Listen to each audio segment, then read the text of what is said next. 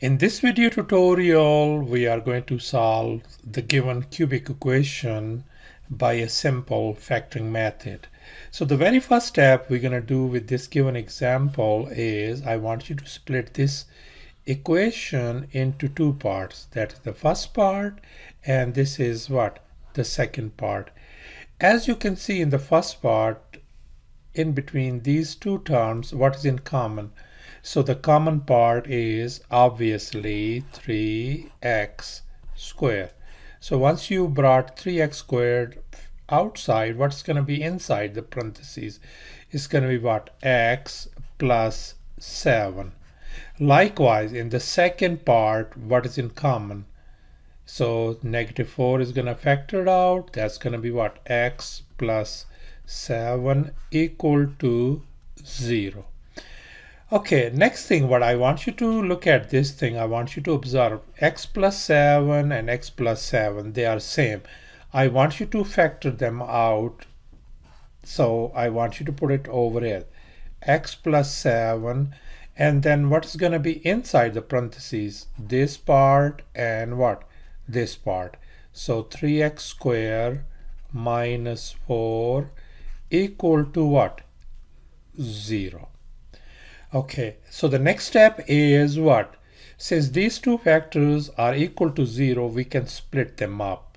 So I can say x plus 7 equal to 0, and I can write 3x squared minus 4 equal to 0.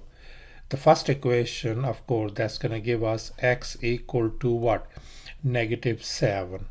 Piece of cake, isn't it? All right, let's look at this one, the second equation. I want you to add 4 on both sides. Once we did that one, this is gone. We got 3x squared equal to what? 4. Now I want you to divide both sides by 3. So we got what? X squared turns out to be what? 4 over 3. So the next thing, we want to get rid of this x square part. So we're gonna take the square root on both sides. I put a square root on this side, square root of this side.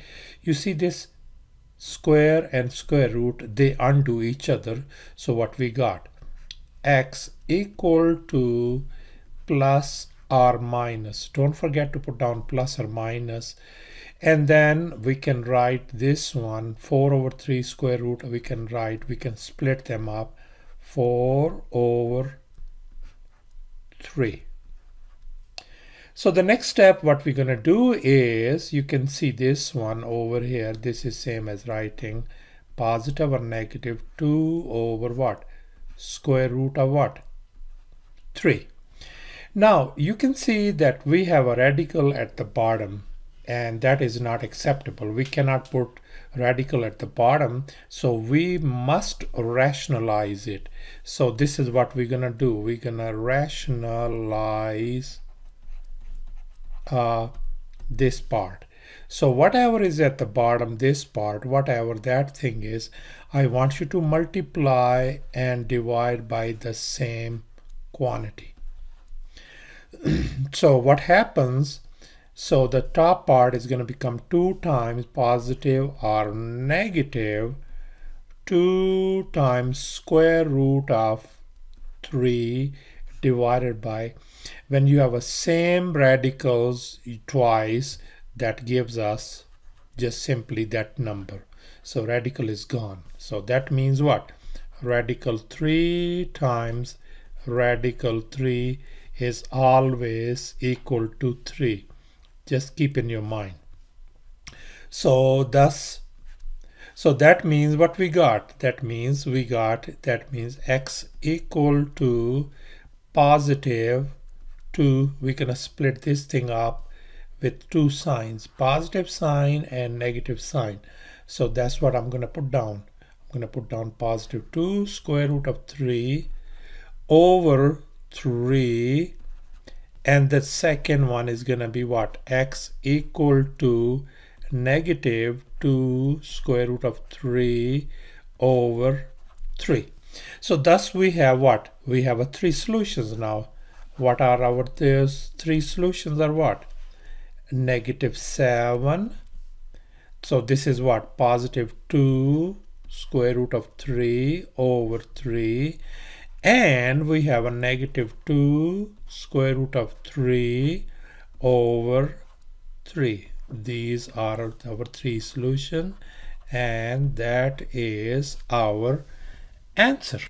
Now the next step, we want to check our answer whether these our given solutions are the right answers.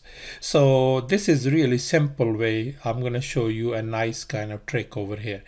I want you to look at all these 3 solutions. I want you to add them up.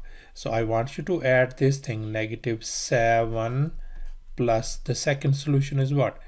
2 square root of 3 over what? 3 plus the third solution is what? -2 square root of 3 over what?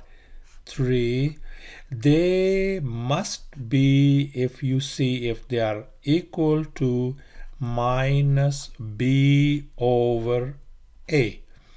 We must check this thing whether they are equal to -b over a. Now you might be wondering what is a and what is b. In our case, this is a, this part is b, this is c, and this portion is d. So that means -b over a would be simply how much? You're gonna tell me now. Minus, and then b is how much? +21, isn't it? Divided by what? A is how much? 3. That should give us -7. So this is what we want to check. That means -b over a turns out to be -7. Now we're going to see whether the left hand side equals to -7. Now you can see this thing. These two cancels out, isn't it? They are just a different sign. They are same quantities. So we end up with what? -7. So as you can see that the left hand side is indeed equals to right hand side. That checked our answer. That means our all given solutions are correct.